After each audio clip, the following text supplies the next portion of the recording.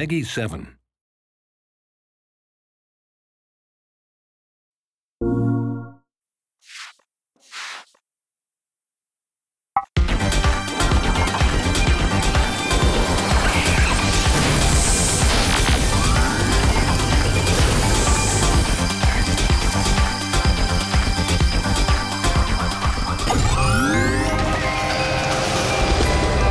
The play experience in the PlayStation Vita version of LBP, it's been built from scratch.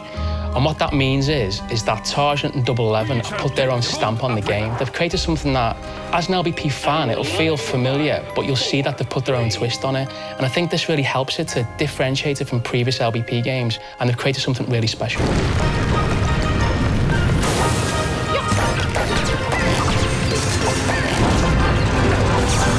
The story for this game takes place on a travelling fairground planet called Carnivalia, which normally spends its time spreading joy and laughter throughout the Omniverse. But we join the story at a time when this has changed for the worse.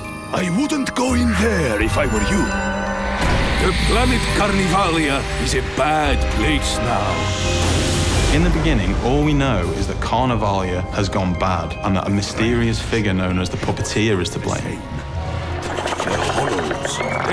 We really felt like it could be a lot of fun to bring another world into the LittleBigPlanet mix, with its own set of rules, its own characters, and its own enigmatic history.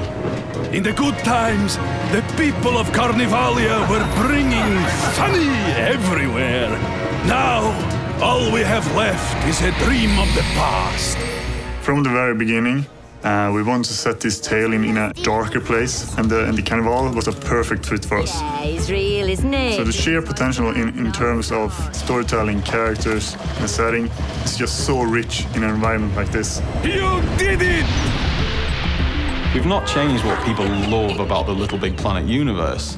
I mean, all the characters are still as mad as a box of frogs, which has made them really fun to write dialogue for. Let us meet the challenge, face first. Dang, boy! You took care of that with flair to spare. I love the sense of humor. Some of the new character designs for the costumes are very, very interesting and crazy. The themes are unique and got lots of flavor in it.